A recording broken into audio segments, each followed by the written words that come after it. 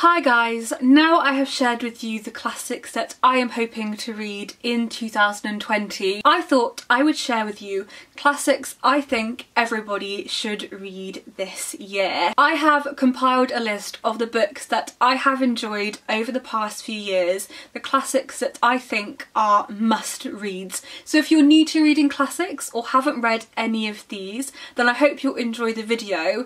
And if you have read some of these, I'd love to know your thoughts in the comments afterwards. So we'll start by talking about North and South by Elizabeth Gaskell, and I'm going to be hosting a read-along of this during February and March as part of my Classics Community 2020 Reading Challenge. So if you are interested in reading this, I will leave a link in the description to the Goodreads page, and I'll also be posting about it throughout the month and doing a video at the end of March all about my thoughts on North and South and discussing the themes and ideas in the book. The main character in North and South is called Margaret Hale, and she lives with her mother and father in the south of England in a place called Helston, which is somewhere that she adores. But after her father loses faith, they move to the north of England where they decide to start a new life. But life in the north and the south is very different, and Margaret finds it very difficult to adjust, particularly when she meets a man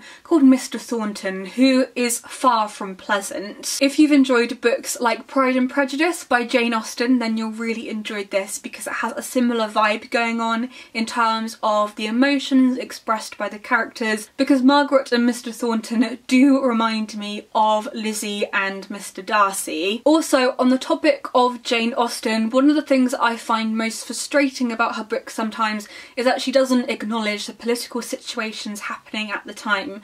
But Elizabeth Gaskell comments on the situations happening in the north of England, particularly around workers' rights in the mills owned by mill owners, and she isn't afraid to wade into the issue and comment on these things. It also has a fantastic adaptation, which is probably one of my favourite book to TV adaptations, starring a young Richard Armitage, and I could watch it on repeat for hours on end because it's fantastic. So if you haven't read North and South yet, then please do, or you might like to reread it along with us for the Classics Community 2020 Reading Challenge, and that is again in February and March. When I was around 11 or 12, I studied The Secret Garden by Frances Hodgson Burnett at school, and I loved this book.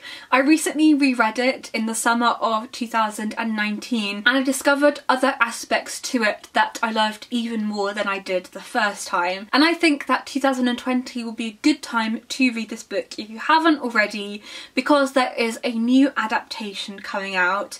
I love the old adaptation. I think there's something very classic about it, very timeless, but I'm interested to see what they do with this new, more modern and up-to-date version. The Secret Garden follows Mary, who is a young girl living in India, and after her parents' death she moves to England to live with her uncle in this very grand house in Yorkshire. And Mary is known as Mistress Mary Quite Contrary after the nursery rhyme, because at the start of the book she is a despicable character who you just want to tell her to stop being so pathetic. She's very frustrating, but over the course of the novel she grows as she becomes closer to nature, as she discovers the key to a secret garden and then goes beyond the walls. And it is a book all about the healing power of nature and the outdoors, and there's a wonderful character in here called Dickon who I love. He talks to the animals, he's friends with the animals, and I love how there is a group of young people who all join together to improve each other,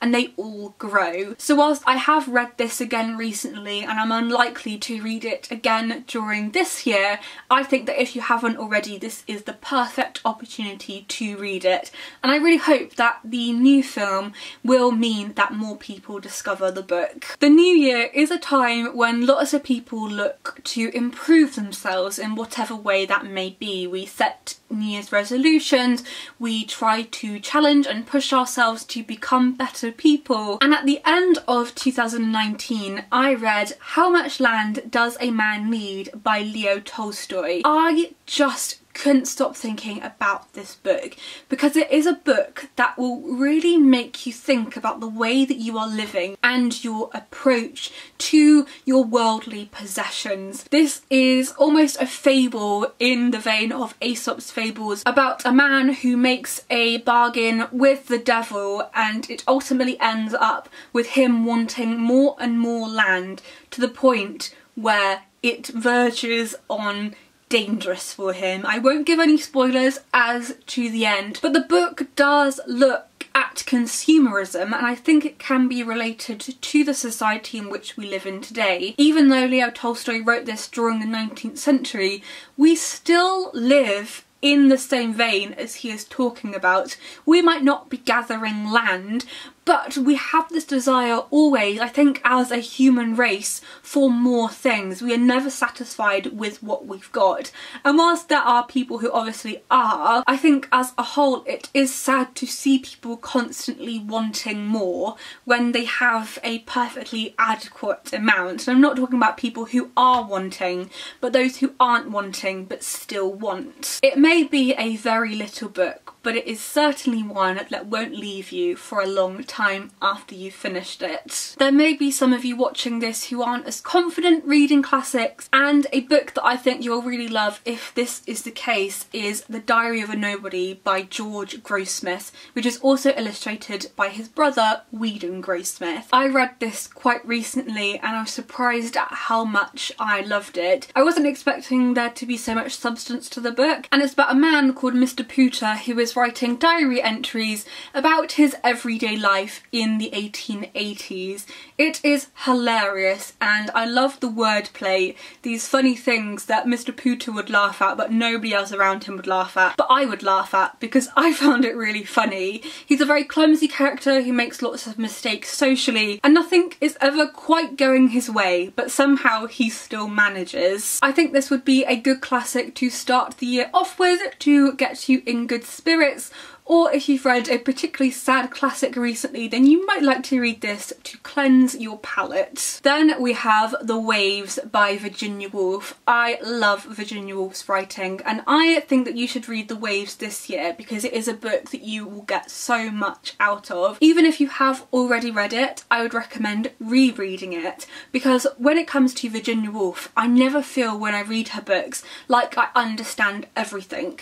And so when I get to reread them, I am able to focus on the details and think, wow, what was going on in her brain, because she was such a genius. The Waves follows a group of friends who are connected in their youth, and they then grow up and are connected through one character who we never get to really see or get to know. And that in itself is a very clever way of crafting this narrative, and this really is about the narrative lives and inner lives of those group of friends. I think the best way to read any Virginia Woolf novel is to carve out some time when you can dedicate your time to only reading the book. I like to read her books quickly and then revisit them again in the future to get everything out of them, to drag every small detail out and think about what it means and what her original meaning and intention was. So if you've got the time to dedicate to Virginia Woolf and The Waves, maybe over the summer when you're on holiday and can luxuriate in her writing, please do read her books, and particularly The Waves. And then finally, a book that I'm kind of hesitant to add to this video because I think that I've talked about it too much recently. I'm really sorry. I am talking about it now so then I can stop talking about it for a bit, but you'll see it crop up again in the future, I'm sure.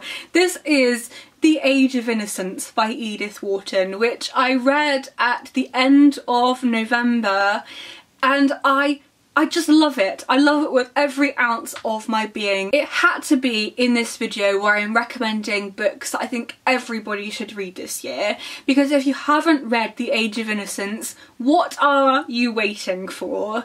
Edith Wharton is one of my new favourite authors, and I'm so looking forward to reading more of her books over this year. And The Age of Innocence was a great place to start. I'd never read anything by her before, knew very little, but as soon as I read the first page, I knew I was in love. The Age of Innocence is set in 1870s New York after the American Civil War, and is about a woman, Countess Ellen Olenska, who returns from Europe to New York where her marriage has failed. And this is a point of contention in New York society. People aren't happy and they don't think it reflects well on them that Ellen's marriage has failed and she has fled from her husband. And it's also about a character called Newland Archer, and he is a stereotypical version of what a man was like in New York at this time. He has grown up in this society, he knows his place and how he should be acting, but when he meets Ellen, he starts to realise that there might be more to life than he first thought.